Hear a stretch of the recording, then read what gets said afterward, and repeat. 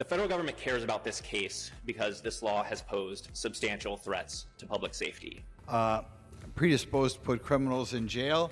And finally, liberal district attorneys. Just dealing with all these threshold issues, they're asking things that are extraordinary departures from this court's jurisprudence again and again and again. Figures. And this is something that we should celebrate, that today's gun owner is looking a little bit less like me and more like the rest of America. Licensing requirement. And then section 11 was your magazine capacity, okay? Legal battle over.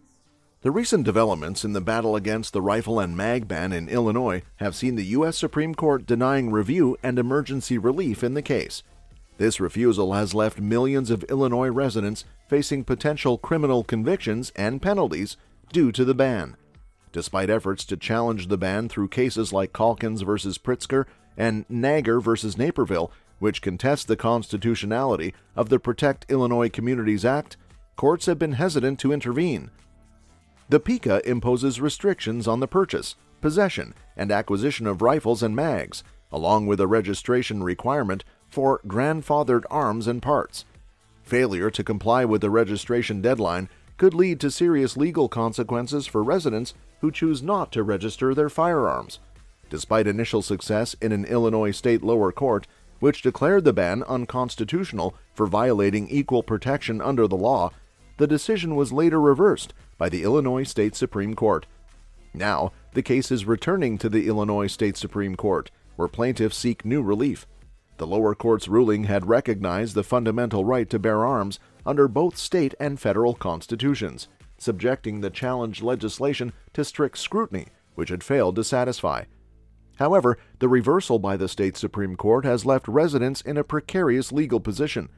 Concerns have also been raised about potential conflicts of interest, with some Illinois State Supreme Court justices receiving contributions from parties involved in the case.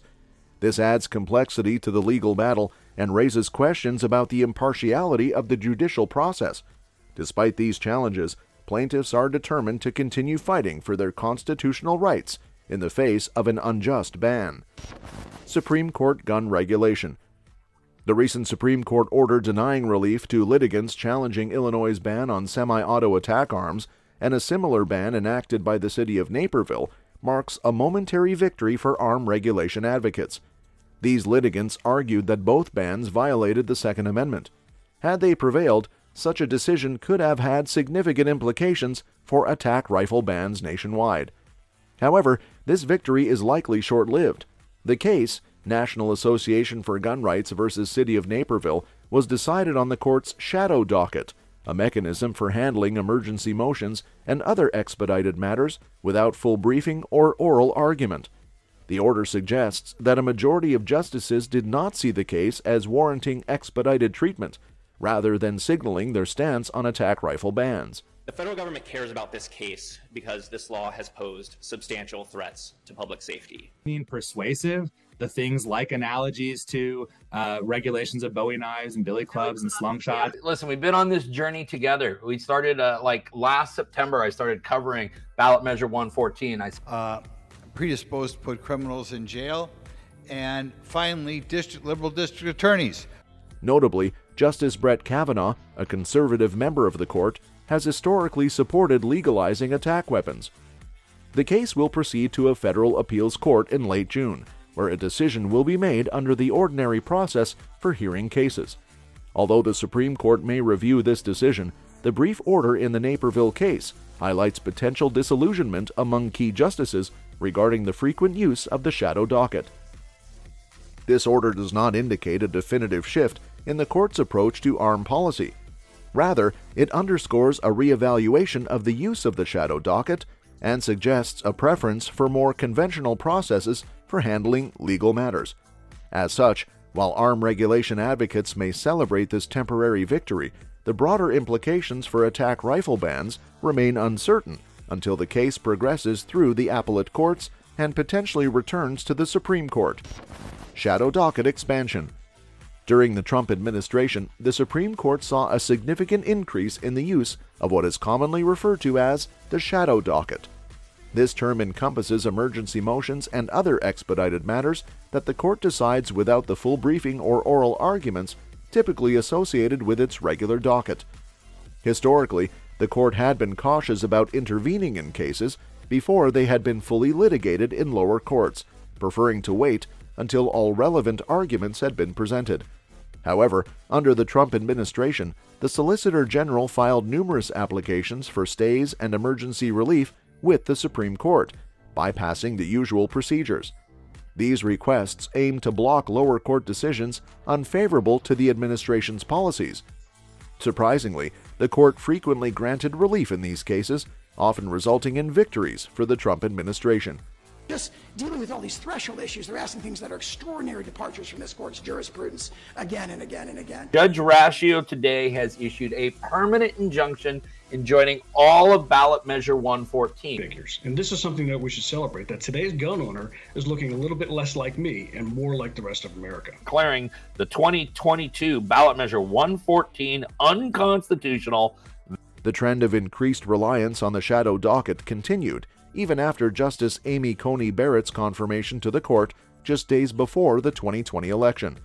Following her appointment, the court issued several significant shadow docket decisions, including the landmark case Roman Catholic Diocese of Brooklyn versus Cuomo.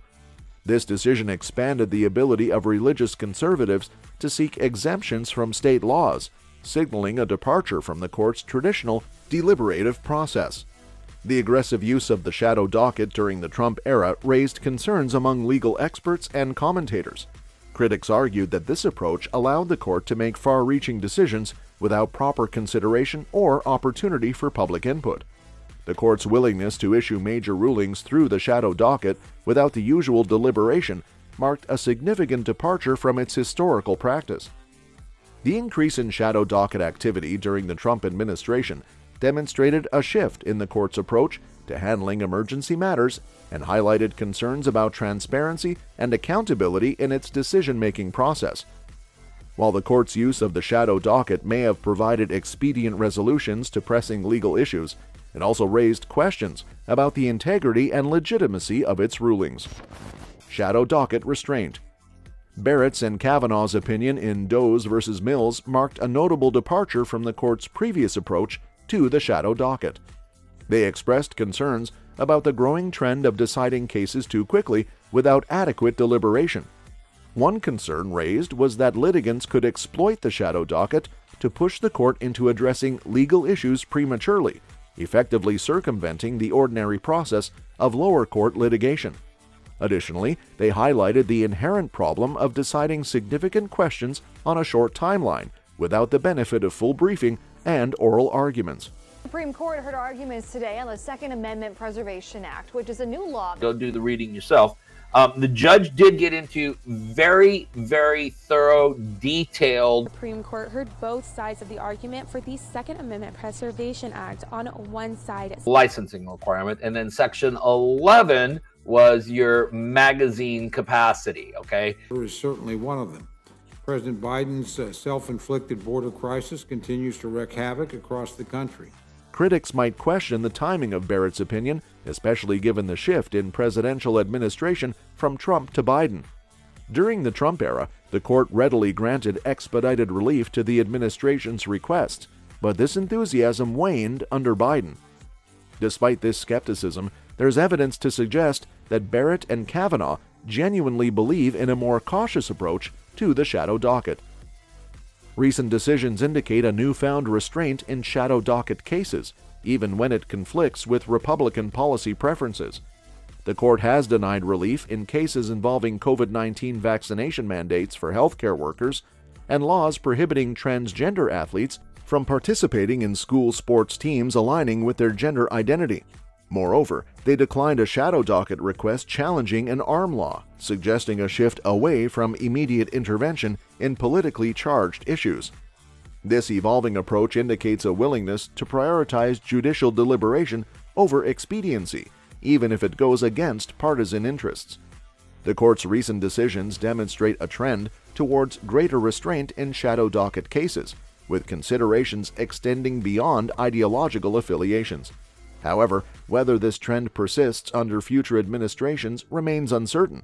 For now, Barrett and Kavanaugh's call for a more cautious approach to the shadow docket appears genuine, reflecting a broader reassessment of the court's role in deciding urgent legal matters. Legal battle over.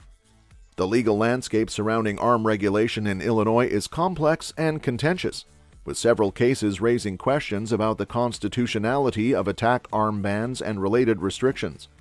One such case involves allegations of judicial impropriety, with plaintiffs claiming that 2 Illinois Supreme Court justices received significant contributions from defendants linked to the attack weapon ban. These allegations have raised concerns about potential bias and conflict of interest among the justices.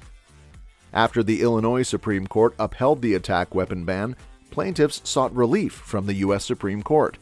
However, the emergency requests were denied, signaling the reluctance of the higher courts to intervene in the matter. Despite this setback, plaintiffs are exploring other legal avenues, including seeking traditional writs of certiorari in the U.S. Supreme Court. Additionally, multiple cases related to arm regulation are being heard at the lower court level, where Judge McGlynn is overseeing expedited reviews. The legal proceedings in these cases highlight the complexities and challenges inherent in litigating arm regulation issues.